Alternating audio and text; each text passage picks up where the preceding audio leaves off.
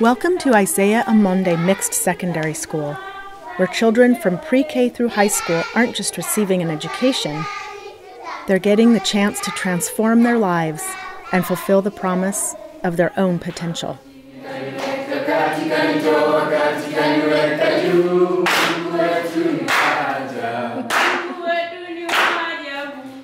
My name is Carolina Diambo. I am a student in this school called Isaiah Amonde Mixed Secondary School. I am proud to be here. Agonga is a good school. We have enough teachers, staffs, and the clean environment. The school sits in a beautiful valley in a rural area of southwestern Kenya, in a community known as Agongo. Agongo means rocks stacked upon one another. I joined here in Form 1 in the year 2015.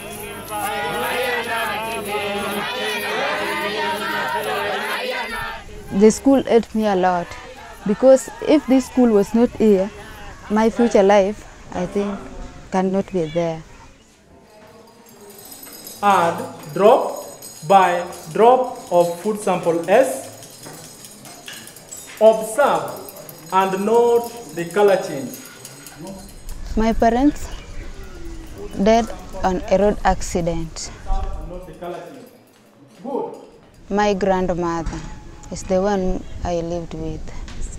So it is a difficult life, but God is there. Because my parents were not there, I cannot go to secondary school. Yes, but because of God's grace, I met a man called Fred Omondi Rabi. I talked to him, then he decided to take me to Isaiah Amonde Secondary School.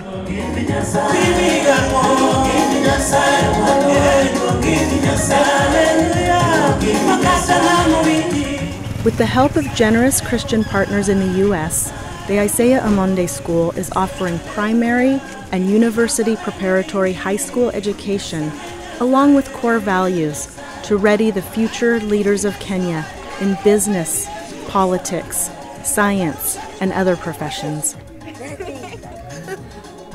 And in an area that's been heavily stricken by malaria and the AIDS epidemic, the school is also saving lives. I am Pastor Joel Okeo Amonde. I'm born right here in Agongo. God spoke to me and put a burden in my heart to start a church in this community in the year 1997. So I started with 5 people. This tree right here was our church. We have seen God do greater things from the humble beginning. When I come to visit the school in the Maasai community, it reminds me of how Agongo was 5 years ago. We had mud houses and wind would come and blow it off. The same thing that is happening here. God has done abundantly, more than we were thinking and could imagine.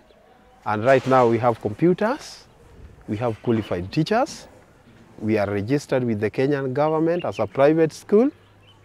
I'm just so excited of what God is doing. The school helped me a lot. We are 3 children, all girls, but I'm the last born. The others have got married. So for me, on my future, I did not want to be in the state in which they are. That's why I decided to change my future. And I think I'll change it. Yes. I would like to be a nurse in my future. When I finish my university, because I'm going to university direct, I come back and help Agongo people also to live a better life. Yes. I would like to be a lawyer. I would like to be a pilot. I would like to be a teacher. I would like to be a lawyer. I would like to be a driver. I would like to be a lawyer. like to be a pilot. I would like to be a doctor. I would like to be University. I would like to be a nurse. I would like to be a doctor. I would like to be a teacher. The reason why people want to be lawyers and nurses and probably pilots, they see how people are a lot of injustice. Yeah. So they think if they become lawyers, they will defend the family. They can help. Yeah. And nurses, they see people dying of very basic diseases. And like somebody is going to give birth and there is no means and to take them to where they can be helped, and they end up dying as you watch. So children grow up with this, oh, if I become a nurse, maybe I can save somebody's life. We add drop by drop. My hope for this school and for this entire community is that in the next few years, when our students are going to sit for the exams, we produce among the best students in this country. If we give them the right equipment, we hope to produce university grades come the time they sit for the national examinations.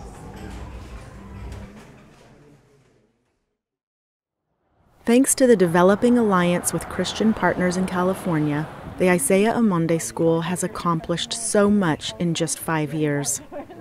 Along with things like computers and qualified teachers, the school also has electricity and internet access, buses for transportation, and an availability of simple but nutritious food. But there is still so much that needs to be done. Beautiful permanent buildings have been built, but many, including the library, stand empty. Wells have been dug, but having enough safe, clean water is still a concern. A perimeter wall meant to keep students in and things like snakes out is only partially complete. Segregated boys and girls dormitories have been built, along with improved sanitation facilities, but this is only a beginning. In an area so hard hit by the AIDS crisis, the need for housing and loving support is tremendous. Qualified teachers have been hired, but many are from out of the area and need proper accommodations. These educators are teaching, but sometimes without the benefit of the proper textbooks or lab equipment. We have a lab fitted with sinks and gas taps, but we have no stools. You can check on the wall, we have empty sockets. We need a measuring balance, electric measuring balance, because physics will deal with the quantities. We will require cables, wires, dry cells. We have bulbs to carry out an electricity class. We need other equipment like testers and so on, the batteries. If we can get such, I believe we can have a good class. And of course, the stools. Stools are very necessary. The other issue that we have, when the new government came in 5 years ago, they introduced e-learning.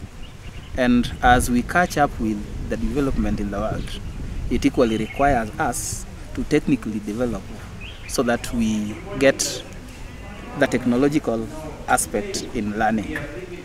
We would be grateful if we could, after introducing our students to computers, we give them tablets where they get the information in a soft copy.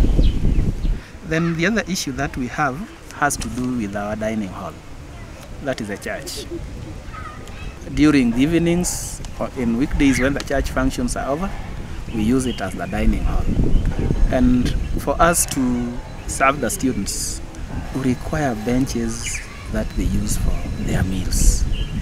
That hasn't happened, and we hope and trust that with the good partners like you, all that we wish for would eventually become a reality. What I can say, if you all and he also was not there, I will not be here.